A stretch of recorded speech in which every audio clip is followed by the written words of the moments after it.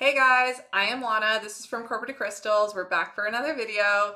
This is going to be another short and sweet one on my dog, on the collective consciousness. Okay, so my last video was about the war on consciousness, specifically within our own mind, and how you and your own personal ascension journey, your own consciousness is kind of like what you need to be focusing on, among other things, but you get the point. I'm trying to summarize it here and get people some like info. So within your own reality, within your own consciousness, not only are you making decisions for yourself, of course, and creating your own reality based off of those choices, but those choices impact the collective consciousness, okay? We're all connected within consciousness. Consciousness is simply like an energy stream. It's a very dumbed down way of putting it, but you get my point. We're all energetic beings. We connect back to source. Source, we are all connected at, the like God source level. We're fractals of that energy. Therefore, we are all connected. So when we clear our own consciousness, when we clear our own energy, when we transmute our shadow elements into the light on our ascension journeys, in our own consciousness, our own ascension, we go up in dimensions. We activate within our own physical vessel, higher dimensional DNA. As we do that, not only are we navigating our own personal journeys, but that is actually helping transmute and clear for the whole collective, since we are all connected.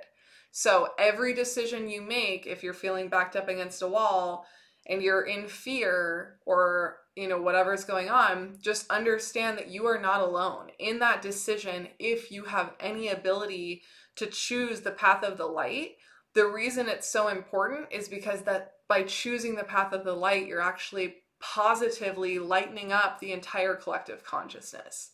And that's not an understatement. At my level, I'm at 0 point energy.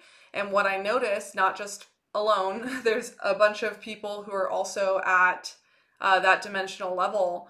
But what happens is as we go through something on like in my reality, I actually can see it trickle into the collective consciousness. Everyone else who's in my monad, we all are experiencing the same thing at the same time within our own like variations of it. Not long after that, it's like a waterfall and it trickles all the way down. So literally, all of us are connected and all of us are experiencing our own versions of like an energy. And as that energy is in the collective consciousness, it kind of comes out in a waterfall fashion and all of us experience it in our own way. Within our own consciousness, we then make choices or decisions. And based on those choices or decisions, it impacts our own personal ascension. And then that energetic choice that we make, light or dark essentially, reverberates out into the collective consciousness. That's a really, dumbed down, short, sweet way of putting it, but that's like who I am. Like I want to dumb it down and keep it super short and sweet for people because your choices matter. They not only matter to you and your life and your reality, they matter to me. They matter to the entire collective. And so I just wanted to give like a really like basic understanding of how that works because I see it all day, every day with my own reality. And the choices I make, watching it trickle into the collective is really incredible.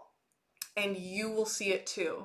I want you to open your eyes to it. And I also want you to empower yourself to make those choices because it's not only about you, it's about all of us together.